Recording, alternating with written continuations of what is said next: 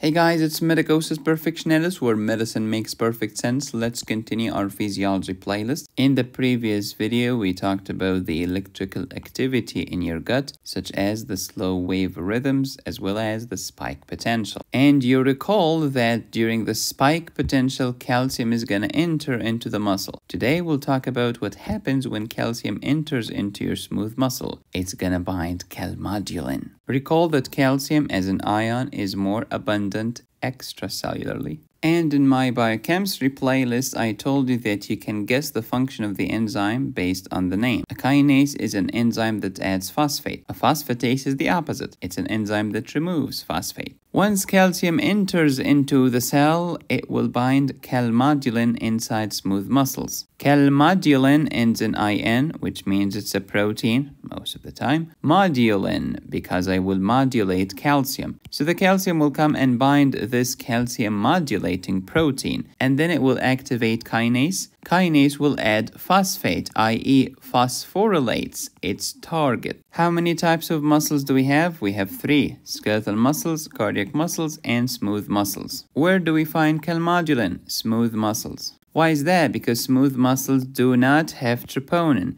Instead of troponin, they have calmodulin, which is a calcium modulating protein. Believe it or not, calmodulin is similar in structure and function to troponin C, because troponin C used to bind calcium. That's why we call it troponin C. Here is everything you need to know about smooth muscles. Please pause and review. Don't forget their second messenger is calmodulin. Who's the first messenger then? Calcium is the first messenger. Calmodulin is the second messenger. Do you remember the hormone signal transduction pathways? Yeah, we talked about them before in my endocrinology playlist. The calmodulin system is another second messenger system. And calmodulin is here again. Calcium is going to enter through this voltage-gated calcium channel. It will bind calmodulin, which will activate a kinase, which will phosphorylate synapsin. Synapsin is a protein at the synapse, at the axon terminalis, and this will free the acetylcholine vesicles from the cytoskeleton. Now, acetylcholine is free to exocytose and leave.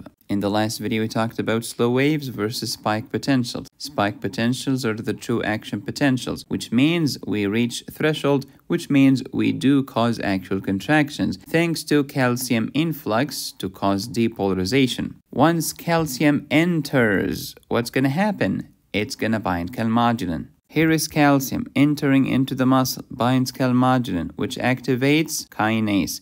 The myosin kinase is an enzyme that adds phosphate to myosin. Now, the myosin light chain is now phosphorylated, which means active.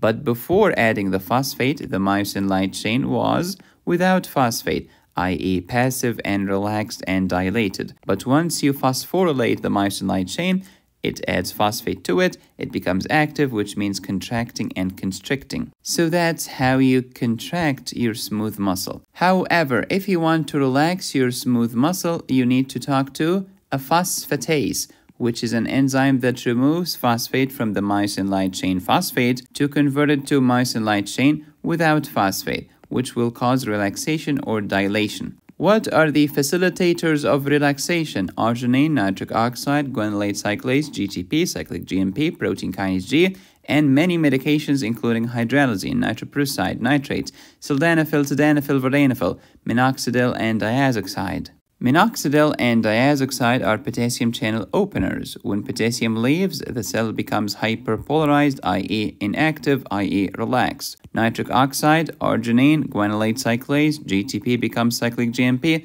activates protein kinase G, phosphatase is active, removes the phosphate from the myosin light chain. Now the myosin light chain is without phosphate, which means inactive, which means relaxation of smooth muscles, such as your blood vessels. That's why these medications are used to treat hypertension. So pause and review. Phosphorylation versus dephosphorylation. Contraction versus relaxation of smooth muscles, which includes the muscles in the wall of your gut and the muscles in the wall of your blood vessel. If you like this video, check out my renal physiology course on my website medicosisperfectionalis.com. I also have a general pharmacology course, tons of pharmacokinetics and pharmacodynamics, also at medicosisperfectionalis.com. Moreover, there is a surgery high yield course on the same website. Thank you for watching. Please subscribe, hit the bell, and click on the join button. You can support me here or here. Go to my website to download my courses. Be safe, stay happy, study hard. This is Medicosis Perfectionalis, where medicine makes perfect sense.